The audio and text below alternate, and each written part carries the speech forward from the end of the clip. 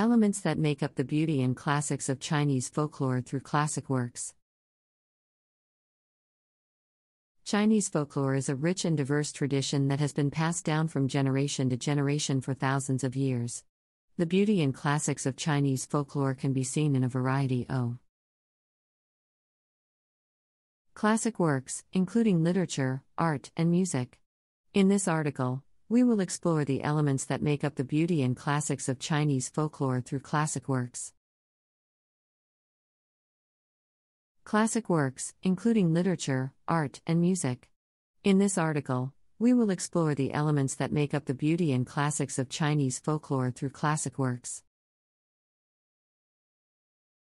One of the most important elements of Chinese folklore is its emphasis on harmony and balance. Chinese folklore emphasizes the importance of balance and harmony in all aspects of life, from nature and the environment to social relationships and personal well-being. This emphasis on balance and harmony can be seen in classic works such as the Tao Te Ching, a text that explores the nature of Bala. The environment to social relationships and personal well-being. This emphasis on balance and harmony can be seen in classic works such as the Tao Te Ching, a text that explores the nature of Bala. Say in harmony in the universe and in human life. Another important element of Chinese folklore is its emphasis on the natural world. Chinese folklore is deeply connected to the natural world, and it emphasizes the importance of living in harmony. Nature. This emphasis on the natural world can be seen in classic works such as The Peach Blossom Spring, a story that tells of a hidden paradise where people live in harmony with nature. Nature.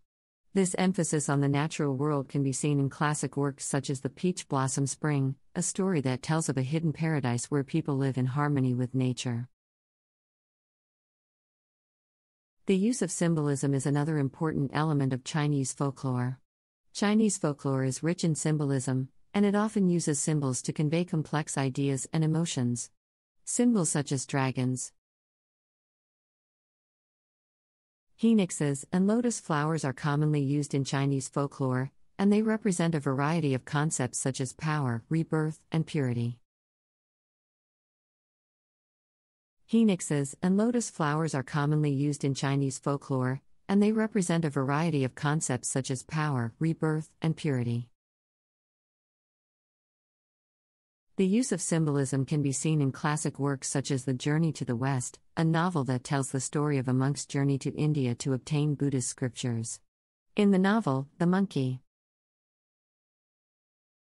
Ing Sun Wukong represents the human desire for power and enlightenment, while the white dragon horse represents the balance and harmony that can be achieved through spiritual practice.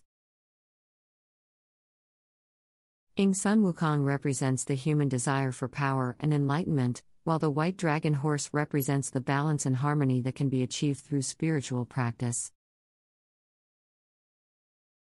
Chinese folklore is also characterized by its emphasis on moral values and social responsibility.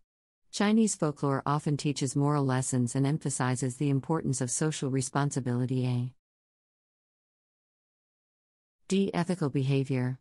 This emphasis on moral values can be seen in classic works such as the Three-Character Classic, a text that teaches children the importance of virtue, filial piety, and respect. Ethical behavior. This emphasis on moral values can be seen in classic works such as the Three-Character Classic, a text that teaches children the importance of virtue, filial piety, and respect. Or others. The importance of moral values and social responsibility can also be seen in classic works such as The Dream of the Red Chamber, a novel that explores the lives of the aristocracy during the Qing. Nasty. The novel emphasizes the importance of family, duty, and responsibility, and it portrays the consequences of neglecting these values.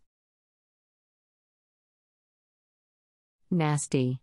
The novel emphasizes the importance of family, duty, and responsibility, and it portrays the consequences of neglecting these values. The use of metaphors and allegories is another important element of Chinese folklore. Chinese folklore often uses metaphors and allegories to convey complex ideas and emotions. Metaphors such as the butterfly dream are commonly used in Chinese folklore, and they represent the idea that the world is an illusion and that true enlightenment can only be achieved through spiritual practice. Butterfly dream are commonly used in Chinese folklore, and they represent the idea that the world is an illusion and that true enlightenment can only be achieved through spiritual practice. The use of metaphors and allegories can be seen in classic works such as The Water Margin, a novel that tells the story of a group of outlaws who rebel against the corrupt government during the Sun Dynasty. The novel uses allegories to explore the themes of justice, loyalty, and social responsibility, and it portrays the outlaws as heroes who fight for the greater good. Dynasty. The novel uses allegories to explore the themes of justice, loyalty, and social responsibility.